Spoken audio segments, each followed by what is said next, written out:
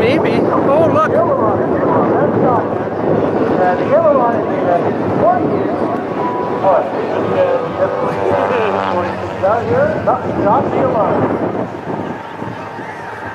That pilot doesn't look like he knows what he's doing. As far as his aircraft is going to start to pick up speed there again. And what are the requirements? Forget standing there. What are the requirements for the pilots in terms of keeping the plane steady as it rolls through some of these maneuvers? What you're asking is, do you need to be certified or certifiable? Yes, sir. No, you just need to want to do it, pretty much. And then practice, he has. And Chuck Tippett is his name, and he's been windwalking for more than 10 years, and has completed hundreds of walks. This, though his first time in Canada, so give him a huge wave as he goes by, and he loves his stay here at Waterloo.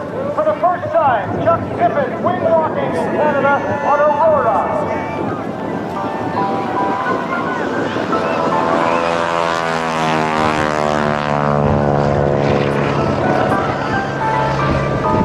Holy shit.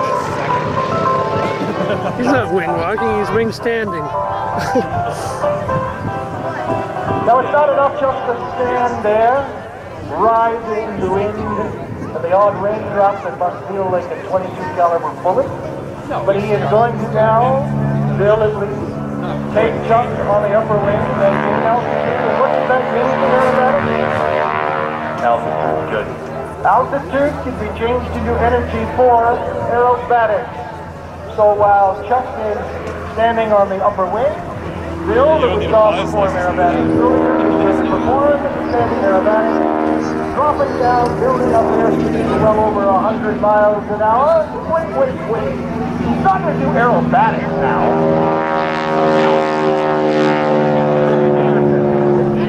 The guy's standing on top of the plane, and it's going to start to do stuff. So how do you communicate if you don't want to do that to the pilot? That's the question.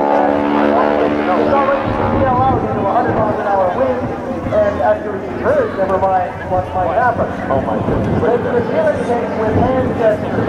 So watch for Chuck to put his hands in the air and punch the side. Come on.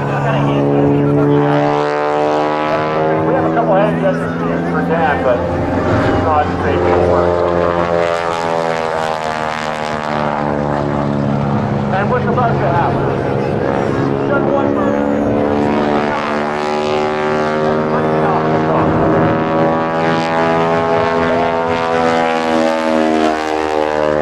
Still know that he's fine, that everything's good. And up and around they go again. So Bill's job is doing the aerobatics. Chuck's job is to have a great time.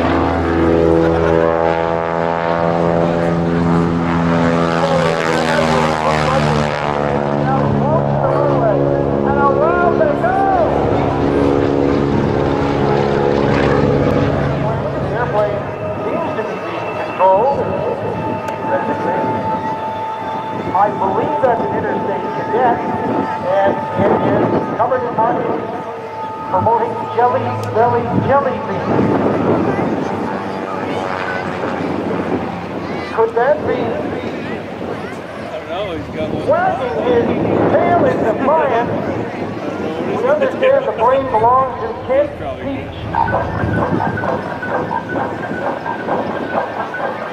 He's supposed to be this low to the ground here, Los Dave. No, that's Dave. He's supposed to be parked in the static display area selling jelly beans. But apparently, wants to get in on the aerobatics today, and has decided to crash the party. Little bit. Get ready to run, yeah. Landing while whoever this is trying to land the plane. One wingtip touches the ground. He's gonna crash. Oh, that's serious. Oh, that can't be good. The fire department is trying to get him through the water. Well, he's... And again, away to the front end of the air bar. Xavier is trying to talk him down and get him back into this consent. Are you listening to this? Static display area. He's not even supposed to be out there.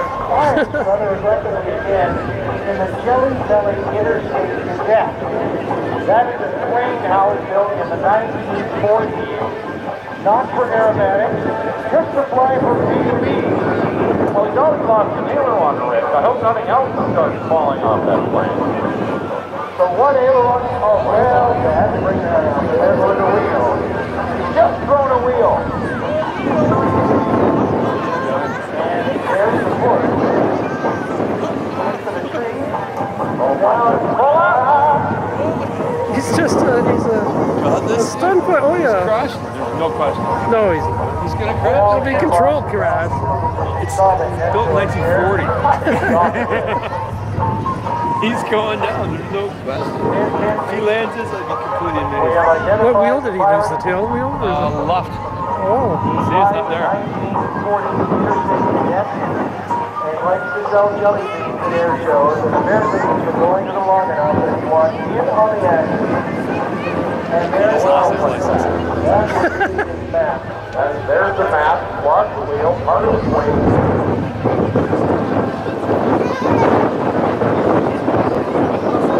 The way he's flying, Ray, he's going to be making himself